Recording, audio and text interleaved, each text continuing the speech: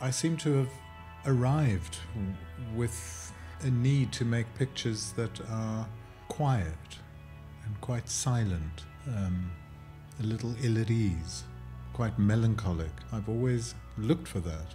Those are the words of photographer Nadav Kander about his project, Yangtze, the Long River.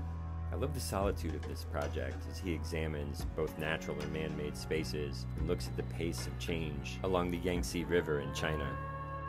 I would get up before dawn and walk or drive until the atmosphere just wouldn't be right, or it might be, and when it is, then I would take my plate camera and expose some film.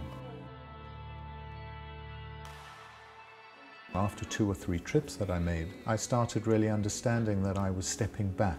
I was feeling an outsider, and people were becoming smaller and smaller in the frame.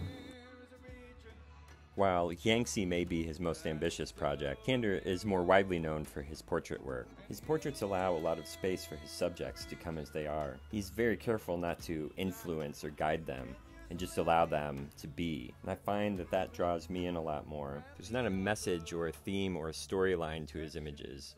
They just are.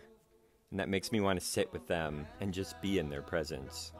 I don't know where it comes from, and I'm not sure I really want to know where it actually comes from.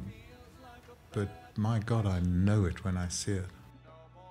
Kander has also traveled extensively through the United States.